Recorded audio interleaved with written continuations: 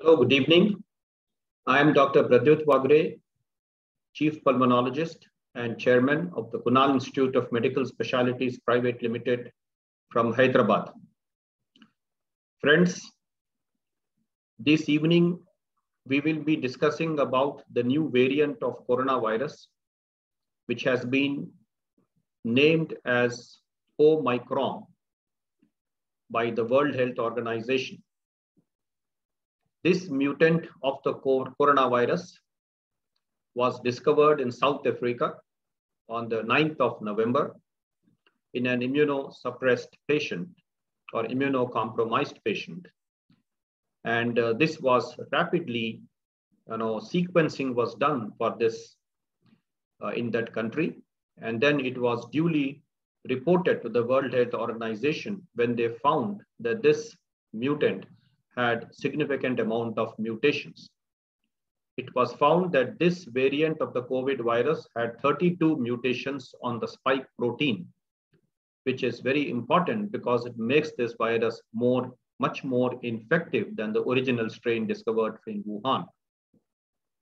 Now, with this background, let us first congratulate the South African scientists for having discovered and identified this mutant virus and also duly reported to the World Health Organization very fast.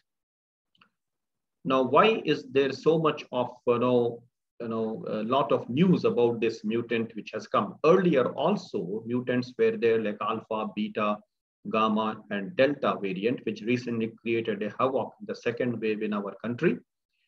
So this mutant is having certain importance as we will be discussing now. So this mutant 11529 called as OMICRON is found to be very rapidly multiplying in the sense that the cases in South Africa about 1 week back were about 200. And then just in 7 days, they multiplied to 2,250.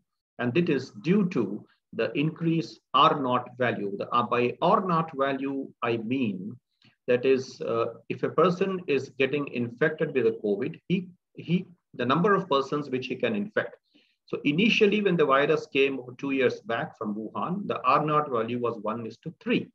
That is, each person of COVID could infect 3 people. But now this mutant virus has been found to have an R0 value of 24.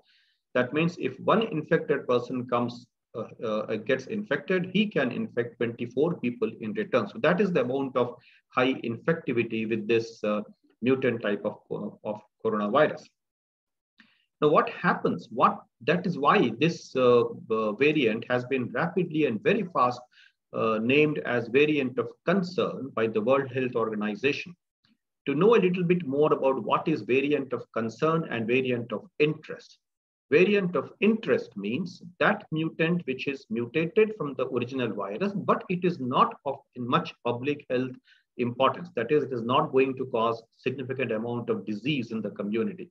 But variant of concern means this mutant is rapidly multiplying. It has a potential of causing significant disease in the community, and therefore it has a lot of public health importance. So that is the definition of variant of concern. So this mutant has been designated as a variant of concern by the World Health Organization very fast.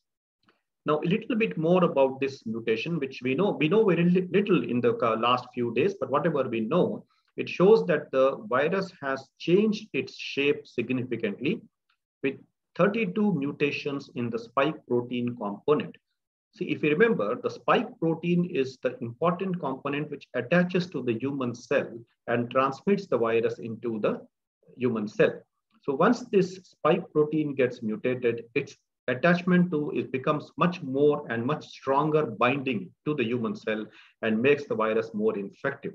Not only that, it has been found that 10 significant mutations have been detected in certain important areas of the spike protein, which are affected by the vaccines. So what happens once we take vaccines? The vaccines they develop anti-spike protein antibodies, and these anti-spike protein antibodies will prevent the virus from multiplying. And these antibodies, where they bind to the virus and try to reduce their multiplication.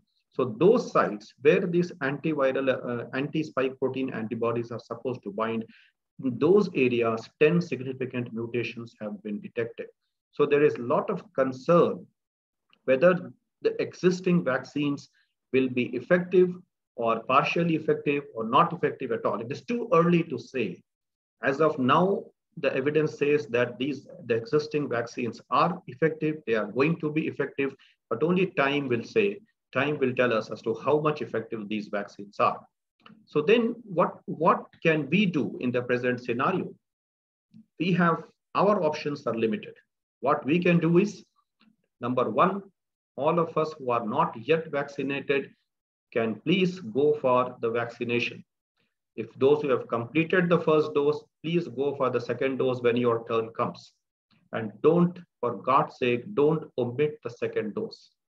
Okay, our government of India has initiated a significant vaccination program under the guidance of the Honorable Prime Minister, Shri Narendra Modi ji. And I request everyone to please make use of this program, go and take your first or second dose, whichever is due for you. Don't hesitate to take the vaccine, because that is the only thing which is going to protect us in future. Whenever a booster comes, whenever a new vaccine comes, that's a matter of time. But as of now, we have to comply with the 2 doses of the vaccine. Number 2, please follow COVID appropriate behavior. By this, I mean, please wear a mask, and wear a mask correctly. Cover your nose and the mouth both. Okay, don't just let the mask hang here. Cover it both and see that the entry of the virus gets reduced. And if you don't have an N95 mask, you don't have to worry. You can wear a cloth mask, and over and above, you can wear a surgical mask. So cloth mask you can wash daily and then let it dry and then wear again. And over that, you can wear a surgical mask. But wear the mask wherever you go out, whenever you step out of your home. Secondly, wash your hands frequently. Whenever you touch anything, wash your hands frequently and avoid touching your eyes or the nose, because that can infect you and the virus can enter your cells. Number 3, avoid crowded areas, avoid overcrowding. Please don't go to crowded areas. We have seen a lot of weddings, functions, malls, which are all being opened, but people are not at all following the COVID behavior. So please avoid these areas as far as possible. Number 4, keep your home and office places adequately ventilated. So if you follow these procedures, then 100% we can prevent the development of a third wave by this virus. We have all seen the devastating effects of the second wave, which we had in our country, and nobody wants a third wave to come now. So please, till we get more information about the vaccines and new things, these are the things which we are supposed to do. Thank you so much. And I will be updating you more and more as we get information about this mutant virus. Thank you so much. Goodbye.